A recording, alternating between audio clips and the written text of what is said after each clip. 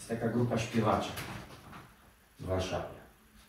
I część z nich zajmuje się towarzyszeniem ludziom w odchodzeniu. Jedna z nich zajmuje się tym zawodowo. Nazywa się Anea. It is All Saints Day, and it's only appropriate to go into the subject of the borders between two realities, the one that we inhabit here and now and the one that possibly exists on the other side. It so happened that I watched very recently a pretty interesting film, Light by Light, that addresses this issue, and I found there several very intriguing issues concerning structuring the discourse that is unfolding on the screen. And did you have other experiences with the paranormal before joining the team? I had questions. Like... just questions.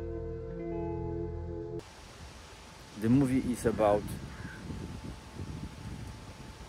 relationship between those two worlds, and it actually carries the discourse through a very careful, subtle, intimate scenes, mostly between two characters and between the supporting couple, teenagers. And what I found very interesting is that it actually employs a horror genre, but it does it in a very subtle, subdued way. And the question that I would pose is, to what extent, not to get into a spoiler mode, to what extent once you start playing with a genre, you are obliged to fulfill its requirements or not. Is anyone here? Somebody's jogging. We are recording. So that's number one. I encourage you to watch this film. It got great reviews from The Guardian, New York Times, LA Times. So it's a solid thing to devote your hour and a half of your time. And then the second thing that intrigued me was that this discourse between, is there a connection or isn't, and is there anything outside or isn't, is carried mostly through acting.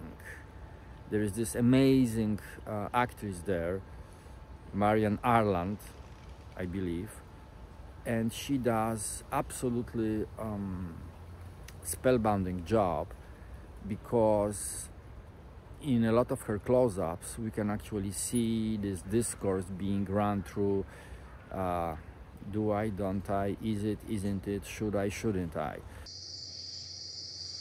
There was this one time, just one, I thought I had an experience with a ghost. My father. And then the question that I would ask the director and the writer in one person is, to what extent her thought process that we see on the screen was written in, and to what extent she was given areas for her own exploration. That would be very interesting. After hearing the Q&A with the actors and the director, I realized that actually her performance, a wonderful performance, has been performing the script. And here is the part where the director explains, actually she explains how she was directed.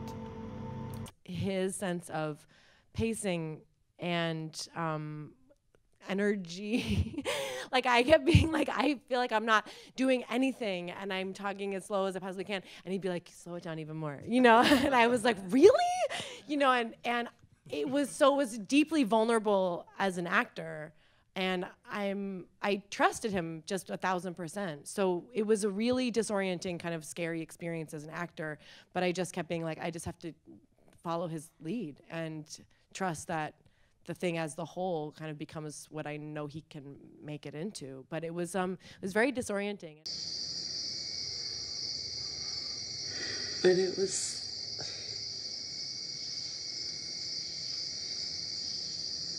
sad. Yeah. I've never felt that way again, ever. And the next day I wasn't sure I'd seen any of that or felt that at all. And because it's All Saints Day, as I said, it touches upon stuff that we all think about today, and it also touches upon my recent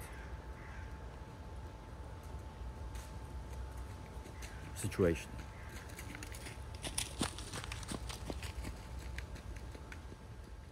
To może ja odpalę tą piosenkę, on mówi świetny pomysł. No jak ona mówi, że świetny pomysł, to może to działa, że tak powiem, po dwóch stronach tej granicy czasowej, nie? Tak sobie pomyślałem, więc... Czarna matko, otul mnie, otul moje serce, ukoj mnie, weź mnie w swoje ręce. Czarna